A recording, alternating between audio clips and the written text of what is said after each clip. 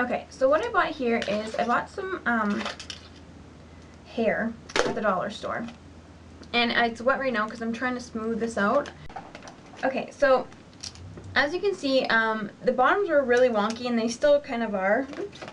I just wet them a little bit, or you might not even need to wet them, and I just put them under the blow dryer, and use like a flat brush, something like this, to kind of flatten it out. You don't want to use you definitely do not want to use a straightener on it because it will just melt and you'll ruin your straightener, and that's not good. Anyways, so it's called hair extension. If you see this girl's hair right here, it looks like it's like underneath her hair, but it doesn't look very appealing.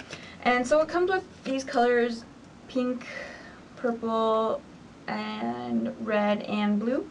And their different packages came with different colors. So basically what it has right here is this little clip here, and it wants you to kind of clip it onto your hair, and I just think that's not a very good look. I don't know. So what I'm going to do is I'm just going to, like, this clip, because it's from the dollar store, it comes right off, right?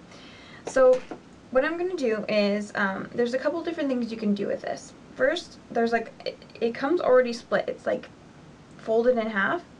So what you can do is you want to make sure that all the hair stays kind of in a loop here. See this little loop?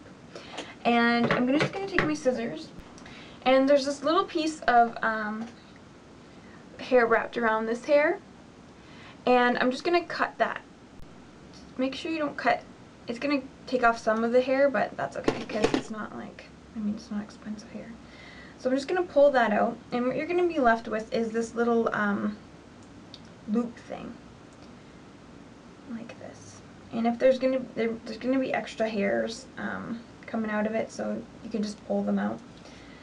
Just the excess hairs. So what you're going to do is, what you can do to make it kind of cool is you can take a piece of extension hair, and if you're wearing extensions, this is a good way to do it. If you're not, you could just do this on your natural hair. Because if you're wearing extensions, I like to attach it to my extension while I'm doing it, or so it looks more natural, it blends more evenly with my hair instead of me just having it on my hair and then it stops here and it just doesn't look right. So what I'm going to do to do this is I'm going to clip this into my hair. Hopefully you guys can see this, and hopefully I can do it. So I'm just doing it on the top just to show you how you can do this. Okay, so you can braid it into your hair.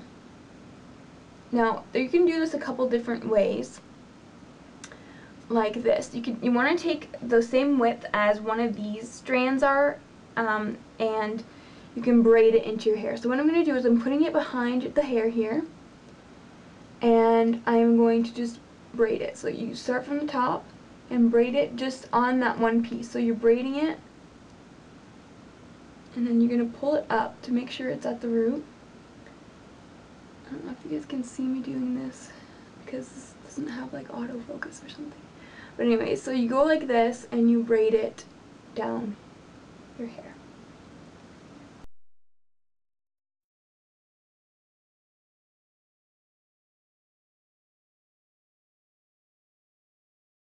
At the bottom.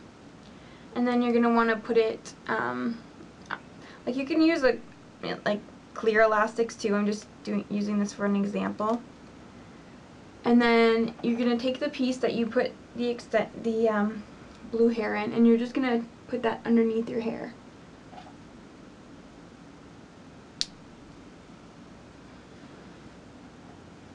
So it's going to look like you have like a cool braid in your hair. It's actually in the extension hair, but like I said, if your hair is short and you wanted to do it to your hair, you could just do it right on top to your own natural hair, and it will look really cool too. But just for the sake of this, I like to attach it onto my extension hair.